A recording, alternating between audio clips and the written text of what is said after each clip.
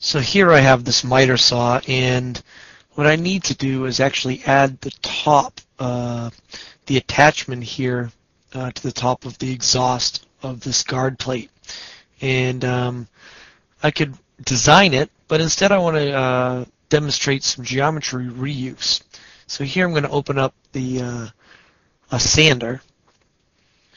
And what I'm going to do then is turn off the sander dust bag, and I'm interested in just using this geometry here on this back side. I want to use it over onto the miter saw.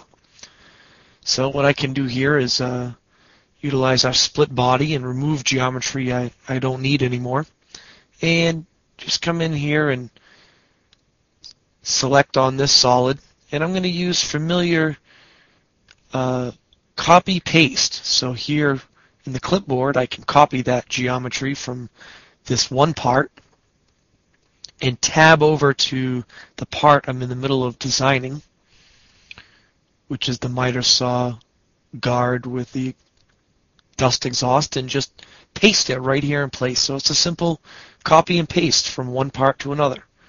And then I can move and rotate this solid and then put it into place using some assembly conditions, align and center, and pop that right into the right location, as you can see there. And you can see here it's actually hollow, and so what I want to do is simplify this by just going and using fill. You can simplify the model.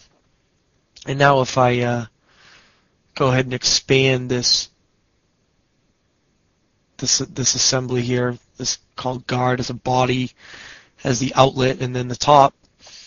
And what I'm going to do now is I want to combine these into one component. Okay, so just by hitting combine and selecting on all three, I've combined them into a single part. You can see it's just one solid now.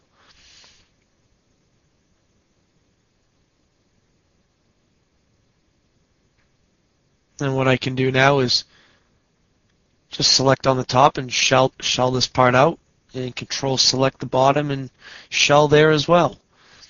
Now I have a new